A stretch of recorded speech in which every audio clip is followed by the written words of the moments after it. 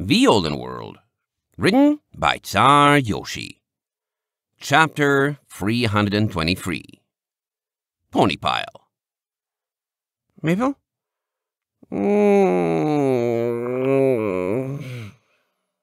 Starlight felt herself slip into wakefulness, but didn't open her eyes. "Hey, Maple," Amber's voice whispered again. "Did I do something silly last night? Because I can't move." Maple groaned, sounding as if she very much wanted to go on sleeping. "I was afraid of that." Amber gave the softest of snorts, and then was silent. "Are you girls waking up already?" Willow murmured, stretching slightly and shifting against Starlight's side. "No," Maple answered. "Go back to sleep." "I think I stabbed myself with a cursed sword," Amber loudly whispered. "Why didn't you girls slap me?" Starlight flicked her ears, pressing against Maple and Willow in a show of solidarity.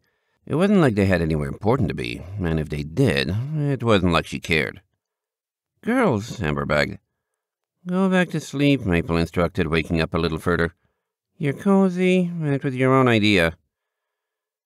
For a moment, there was silence. Then Amber said, "Girls, I think I'm bored." "Then think about how nice this is," Willow whispered back, "and how if you could move, you'd stay here anyway." "It's like a vacation," Maple murmured in agreement. "I keep trying to move my legs and it doesn't work," Amber protested.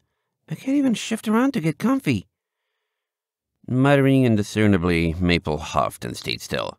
"Here," Starlight grumbled, lighting her horn without opening her eyes.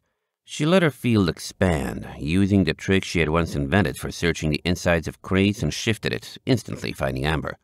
In a moment, Amber was seized, dragged bumpily off Willow's back to the side of the bed, until she was laying on her own area, soft and cushioned, but still pressed together.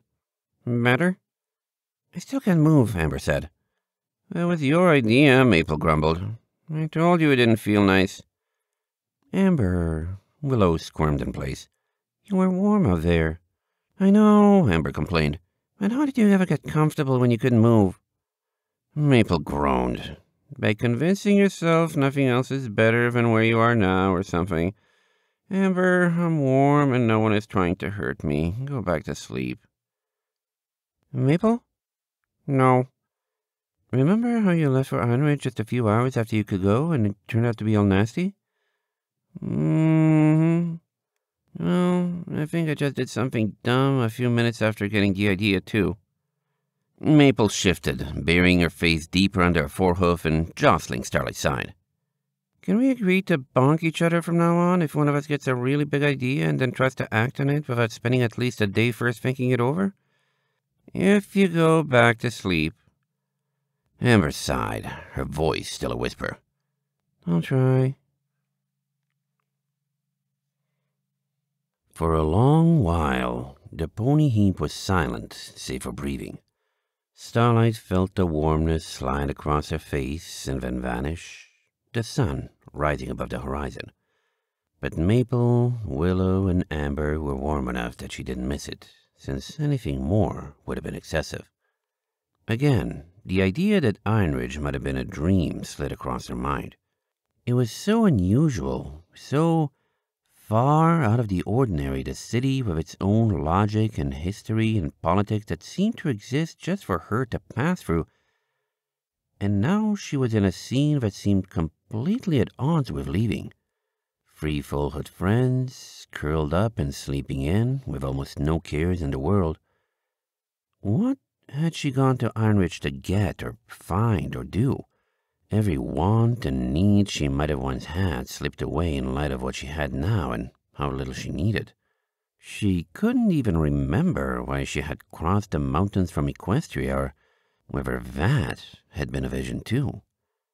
Right there, she had everything she needed. Almost everything. "Bathroom," Starlight muttered, surrendering to nature and crawling her way out of the bed. She tumbled ungracefully to the floor, landed upright, and pushed out of the bedroom door, earning a huff from Amber and a sleepy mumble from Willow. "Hey," Valet muttered the moment the door clicked closed, causing Starlight to jump with a high-pitched "Eep!" "What are you doing here?" Starlight asked the moment her heart rate started to calm. "Meh," Valet shrugged, laying on Maple's dining table and looking bored. "Needed a place to crash for the night, so I just came back here once I got bored. So hey, did she go through with it?" Starlight perked her ears, brow scrunching.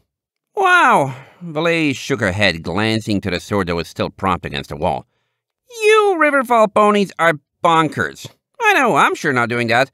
She regretting it yet?" "Ask yourself when she gets up," Starlight replied. "She was complaining about being bored and Maple told her to go back to sleep." "Really? Huh." Valet rolled off the table, landing and trotting in a circle. "The way they went on about that thing, the time I heard, it's like a week-long temporary death sentence. Didn't think she'd be talking until tonight at least. I mean, remember back in Iron Ridge when Sparky bagged it and carved up a bunch of the defense force? Those guys had it bad." She sighed and looked away. "You know, I bet those guys being out of commission kept a ton of ponies out of the fighting, actually. Might have been why the defense force never had a proper party ready to go for the Blue Leaf border." Starlight blinked at her. Maybe all that had happened, or maybe it hadn't. But she knew why she was out of bed and exactly where she was going the moment she could. She paused, an idea crossing her mind. "Maple probably wouldn't mind if we joined everyone, if you're cold," she invited, pointing to the door. "It's nice." Valet chuckled, patting Starlight on the head. "Yeah, I think I'm in a bit too much of a, wow, this place is a Maretopia mood to enjoy that the way they are, and we'll just weird everyone out. But maybe I'll catch those other two alone sometime and see if they're cool with it. Now go, wherever you were gonna go. And, hey, do you think Maple wouldn't mind if I trashed her pantry in the name of breakfast?" "I don't think she would have left anything that goes bad quickly like fruit around," Starlight apologized, running off. "Just don't make a mess." "Oh yeah, no messes. Raiding silently and undetectably. Gotcha." Valet flashed a wink back at Starlight, then set about scavenging. With a yawn, Starlight continued on her way. End of chapter 323.